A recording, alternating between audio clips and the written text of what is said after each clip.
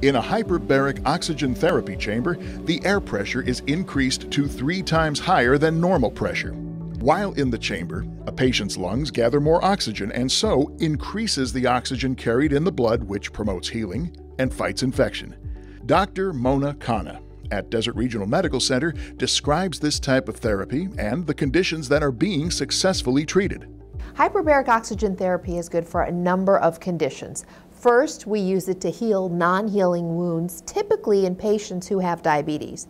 Second, we can use it for healing radiation therapy wounds. We put these patients in the hyperbaric oxygen chamber and it helps those wounds heal. After a patient undergoes surgery, putting them in the hyperbaric oxygen chamber helps the surgical aftermath heal. It helps the wound heal, it prevents infection. Depending on the reason that you're being put in this chamber, we need you to come in for up to 2 hours for each treatment, and those treatments could take anywhere from 1 month to 3 months to even longer, but typically they're about 60 to 90 days. Efforts are made to make the process comfortable for patients. There really are no bad side effects to hyperbaric oxygen therapy. We do have some patients that are claustrophobic, and for those patients we can give them kind of mood relaxers, makes them a little groggy, makes them a little, out of it so that they feel much more comfortable in that chamber. But for most patients, they're fine with it because, again, it's clear. It's a clear glass case, and you can see out. There's a telephone system where the technician is in constant contact with you, asking you how you're doing. If you have any ill effects or if you feel very uncomfortable, if you get anxious, if you have any pain, you can easily tell the technician it's time to come out at any time. Dr. Khanna gives a patient's story. I had a patient who came in with a large, gaping, non-healing ulcer on his lower leg. Okay, this is not uncommon for people with diabetes that is long-standing. This particular patient also had an amputation in the foot area. So that's a very bad sign because that tells us that with a non-healing wound, you might be on your way to another amputation and we might slowly move up the body.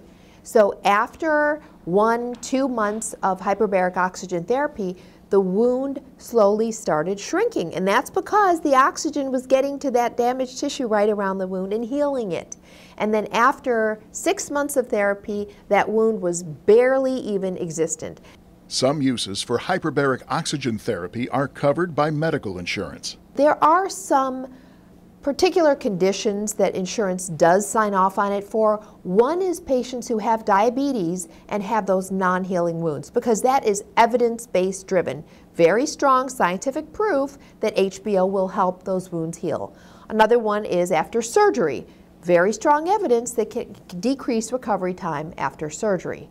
Another one is after radiation therapy, because when a patient gets radiation, the radiation actually affects the normal cells as well as the cancer cells. And so those normal cells then get affected, and then they can be on their way to dying. They can be what we call sclerosed, which means they kind of shrink and get kind of fibrous and don't work as well. And even the blood vessels in that normal tissue can shrink and become very narrow and not function as effectively. That's another great indication for somebody to undergo hyperbaric oxygen treatment, which can help all of those tissues that are on their way to dying heal, and not only heal, but progress to the fact that they actually help that whole area get better.